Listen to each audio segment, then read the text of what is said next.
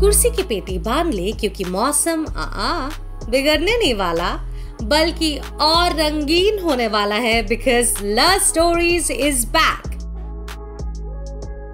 क्या आप ready है to go on a lust-filled adventure with a new gang?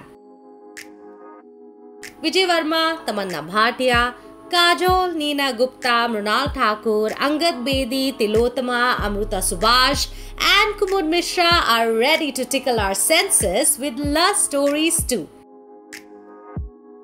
The second edition of the Emmy-nominated film this time helmed by a new set of directors.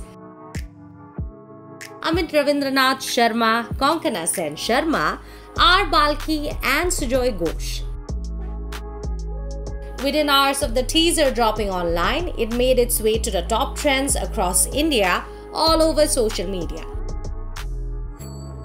In this new edition, we see Neena Gupta, our sassy, spunky senior actress, dropping major truth bombs about lust and, well, you know, birds and the bees. Mrunal Thakur living a bindas life. Vijay Varma acing yet another Aam Aadmi role to perfection. Kajol being Kajol, doting and family-oriented. Tamannaah Bhatia adding that zing factor with her sari-clad avatar, Tilotama gasping, hiding and tiptoeing around, and so much more.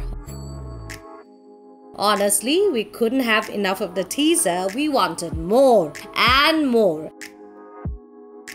Especially after seeing rumored real-life couple Vijay Varma and Tamannaah Bhatia together.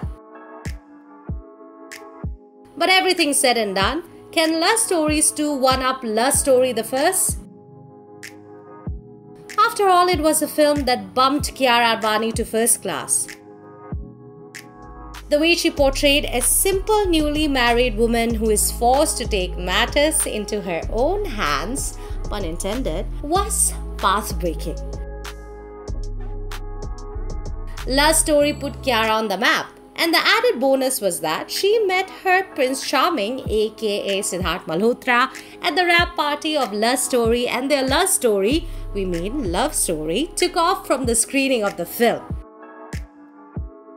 Then again, Radhika Apte broke many stereotypes attached to the fairer sex with her bold, unconventional role as a professor.